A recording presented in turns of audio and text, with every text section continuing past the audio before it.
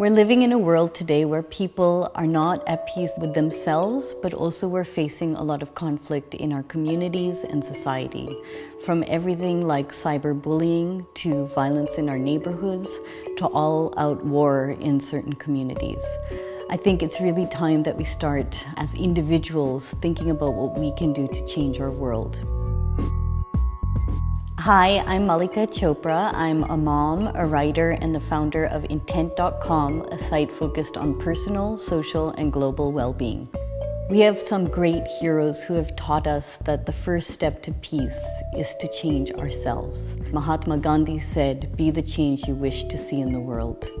So here are some exercises that we can use to start finding peace within ourselves. One of the most effective tools for finding peace and silence is meditation. Meditation's really simple, so here's a really easy technique.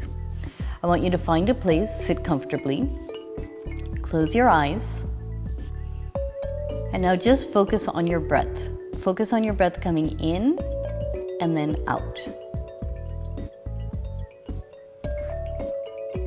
In, out. If you do this even for 5 minutes every day, you'll start to see that you get more silence and more connection to yourself. So here's a very simple exercise to practice forgiveness.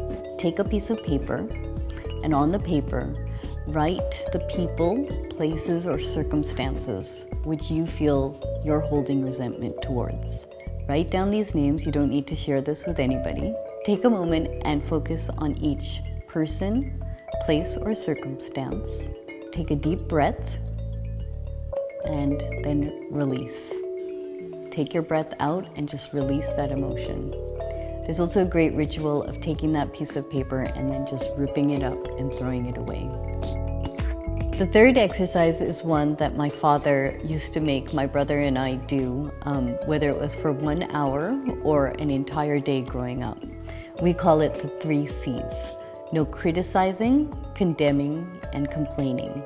So consciously make sure that you are only thinking positive thoughts about other people, places, and circumstances. So if we really want to be peacemakers, we have to be willing to find peace in ourselves first. So let's begin with ourselves and really have that impact we all wish to have.